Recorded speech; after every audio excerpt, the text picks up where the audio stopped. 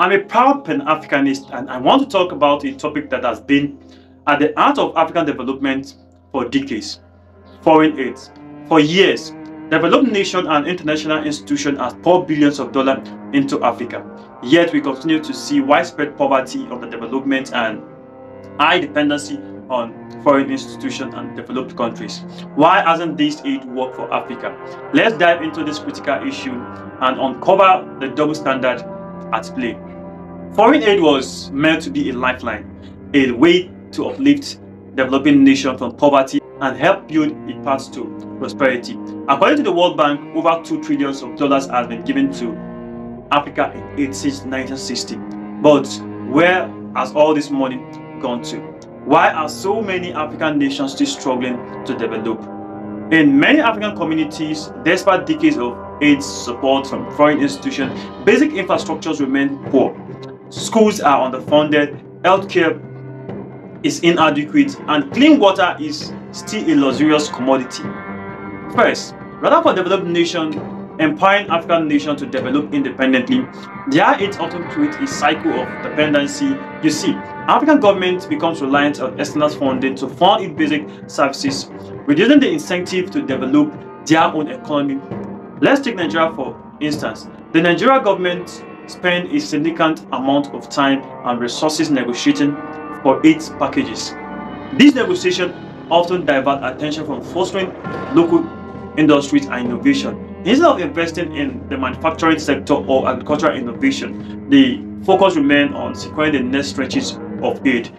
This reliance on aid undermines our sovereignty and sufficiency, perpetuating a cycle of high dependence on foreign institutions or foreign bodies.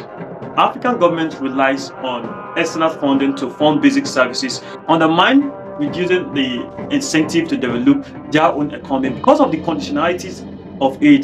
Developed nations and international institutions impose policies and conditions that serve their own interests rather than those of the African countries. Let's take a look at Malawi as an instance. In the early 2000s, Malawi received aid from the International Monetary Fund under the condition that it liberalized its economy and cut down its public spending, which include the subsidy to farmers at that time. This policy brought about a widespread hunger and economic instability in Malawi, as many Malawis relied on this subsidy for their livelihood. These conditions served the interests of the donor nations more than the needs of the Malawians. Thirdly, aid serves as a political tool. Foreign aid is frequently used to create political influence. Countries that align with political interests of the donor nations receive more aid, while those that don't align are left behind of the donation. Let's consider Egypt. Since the Camp David Accord, Egypt has been one of the Africa's largest recipients of US foreign aid, receiving billions annually in aid.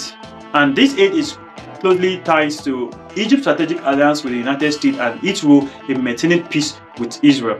While countries that do not align with the US foreign policy, like Zimbabwe under Mugabe, have seen their aid drastically reduced or cut off entirely. This selective aid can destabilize regions and prop up regimes, further entrenching poverty and conflict. Let's talk about the double standard in trade and economic policies. Developed nations preach free trade and open market economy, but often protect their own industries with subsidy and tariffs. For example, African farmers and manufacturers struggle to compete with heavily subsidized products from Europe and the United States. The European Union's common agricultural policies heavily subsidize European farmers, allowing them to sell their products at a lower price than the African farmers can afford. International institutions like the IMF, the International Monetary Fund, and the World Bank also play a significant role in this dynamic. They promote structural adjustment programs that often leads to high cuts in public expenditure on social services like healthcare and education. These austerity measures has devastating effects on the most vulnerable population in African countries. For example, in Ghana, the structural adjustment program in the late 80s led to privatization of state-owned enterprise and cut in social spending, which results in increase in poverty and social unrest. Another critical issue attached to foreign aid is corruption and mismanagement.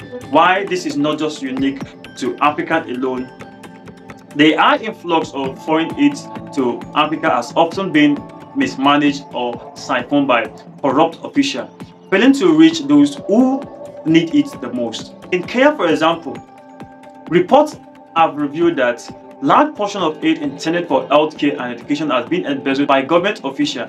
Transparency International estimates that billions of dollars in aid have been lost to corruption, increasing the poverty rate and inequality.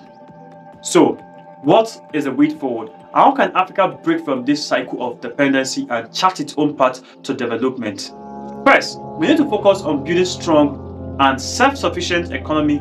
This means investing in local industry, agriculture, and technology.